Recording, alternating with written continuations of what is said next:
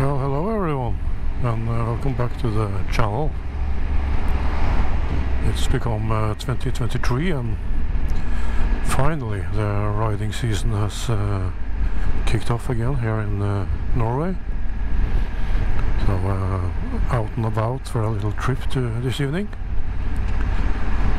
checking out a little bit new setup for this year. I brought along a Zoom feed recorder down there. I was hoping to do some external sound capture and maybe get a little bit better audio from the bike.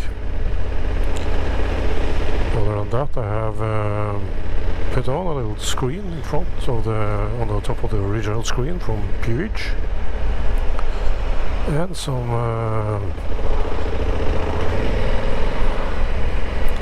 original Honda wind deflectors on the front there, which has contributed, I feel, to resolve the tiny little bit of wind issues I might have with the standard screen. So I don't think I need to do anything more.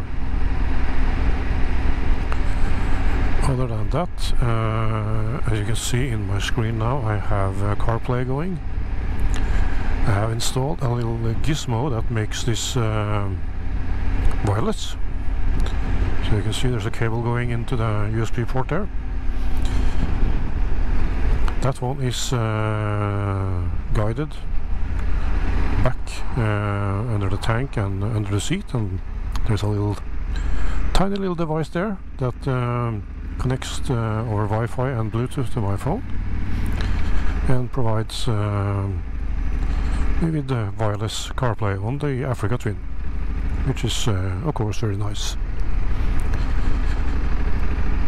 And also now I've been looking for good CarPlay apps for navigation. Yes, I know Apple Maps and Google Maps are available on CarPlay, and they are quite good, but I wanted something to where I could shape a route and also save the route, so I could use it another day.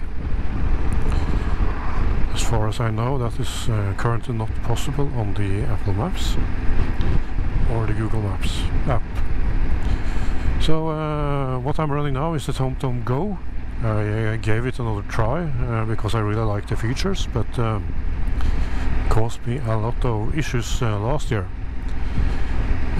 It disconnects all the CarPlay, and so it wasn't probably not quite mature yet, but there's been quite a lot of updates to the app after that, so I have renewed my faith in this app, and that's why I'm put up quite an elaborate route now this evening that I'm going to follow and see how this behaves. I have been out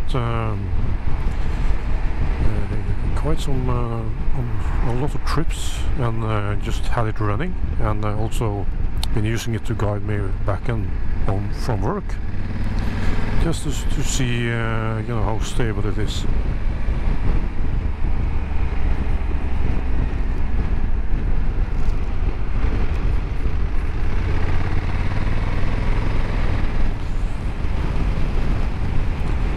When it comes to riding this Africa Twin, it took a few days with riding to shake off some of the rusty feeling after the long winter. I went almost 3 months without getting to ride, so you get a little rusty for that, but now I feel it's almost back to where I should be. Here we have arrived at Malmheim. You see the church over there. And we're going to take first a left and then immediate right again. And we'll be heading over towards my old neighborhood, Tjelta.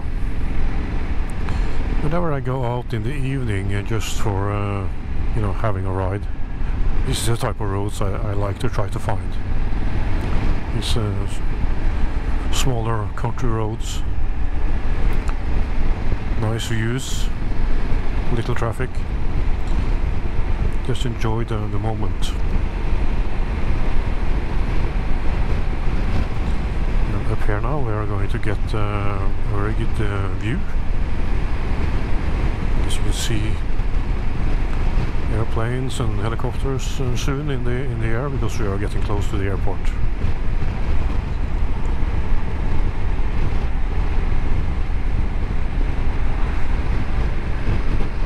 Down there you can see the airport. I guess you can't see the runway, but you can see the tower.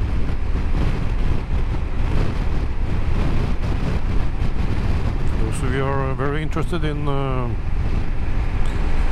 for example, flight simulation or our pilots, the code for this airport is Echo November Zulu Victor.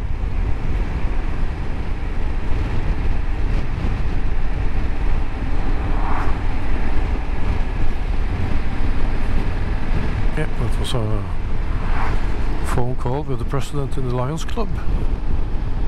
I had to take it.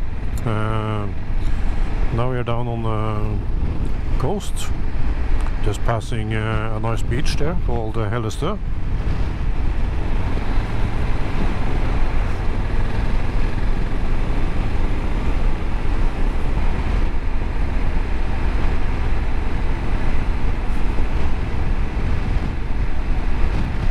Interesting to look at it. I think the GPS or the app now is doing some weird routing. Routing me back to... I must admit I didn't double check the route properly before I set off. That is, it's not 41 kilometers left. Maybe I just skipped the point.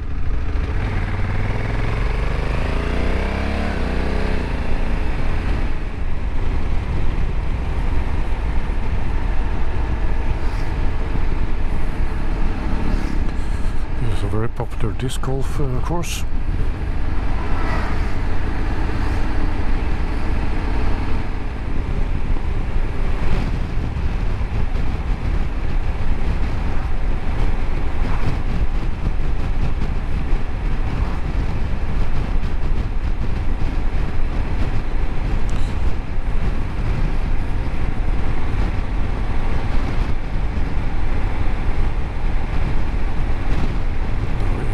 It seems to want to route me back again. Obviously I took a road differently from what I programmed, and it wants me to go through this waypoint that I have way back there. So it's not a problem with the app, it's a problem with the user, me, who can't seem to ride how I programmed it. But I will find a little place to stop for a short bit and see if we can... not here.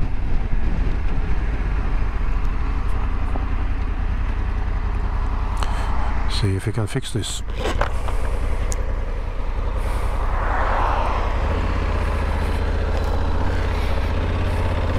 Okay, I fixed it. Okay, I fixed a little problem. I had indeed a routing loop, or yeah, it was a waypoint that I didn't pass, so it was trying to route me back to it. Could be a little bit of an annoyance when you have a very elaborate route and you choose to skip some waypoints, if the app doesn't allow you to, you know, delete some of the waypoints and go direct to a different one and continue on your journey. And if that is the case, yeah, that is not so good.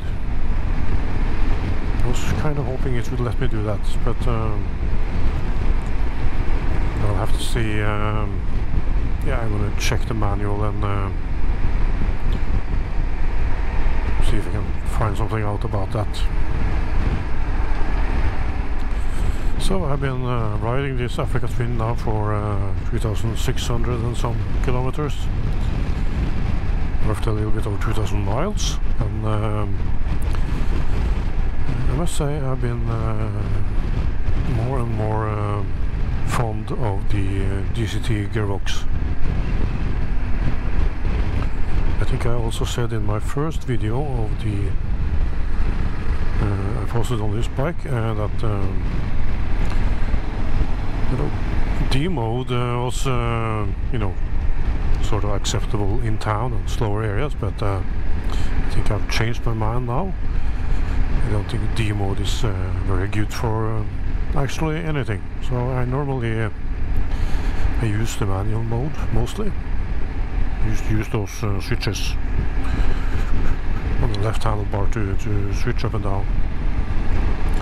So it gives me complete control, and the gear shift is very smooth and very quick. Yeah, I'm quite happy with the Puig screen, the little screen down there. It does a good job. I've been able to lower the screen actually. I think it's 2 or 3 steps. Before I had to keep it up in the highest position. And those little deflectors down there, original Honda equipment. I've removed most of the wind on my shoulders at higher speeds, so I'm very happy with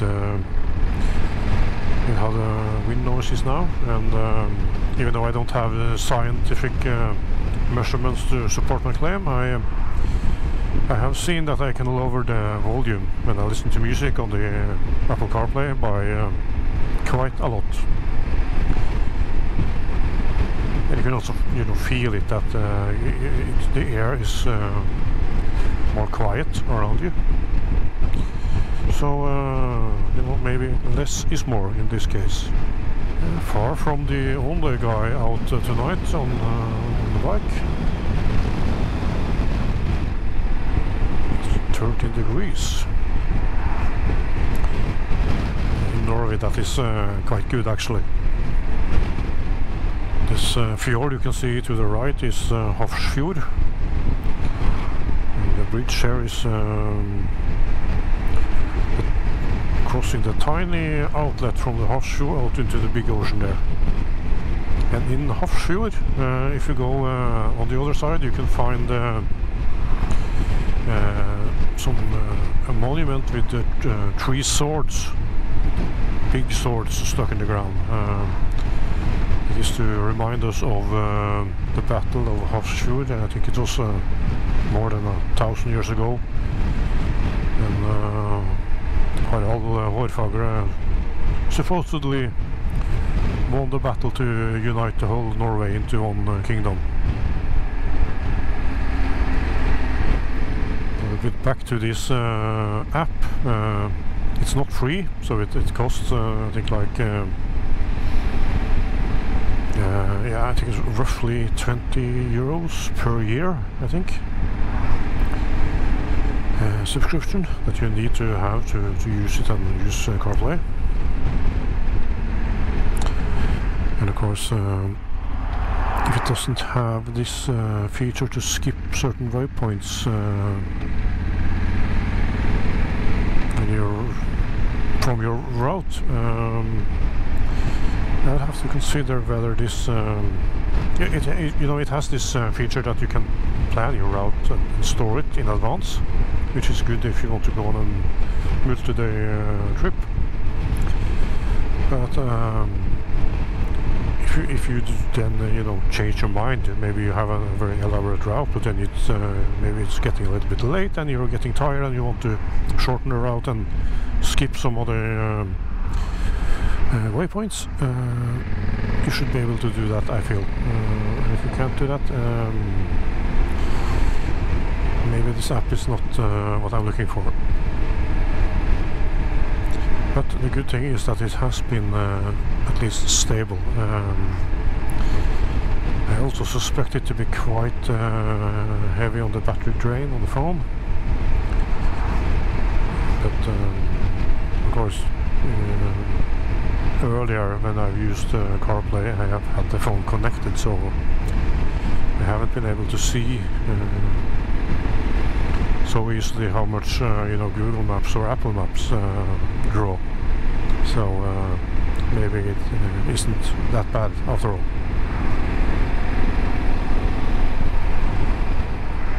As you can see, the grass is getting rather green already. That is one thing that's a bit special with the Rogaland and the southwest of the country. We don't really have much cold and snow in the winter, so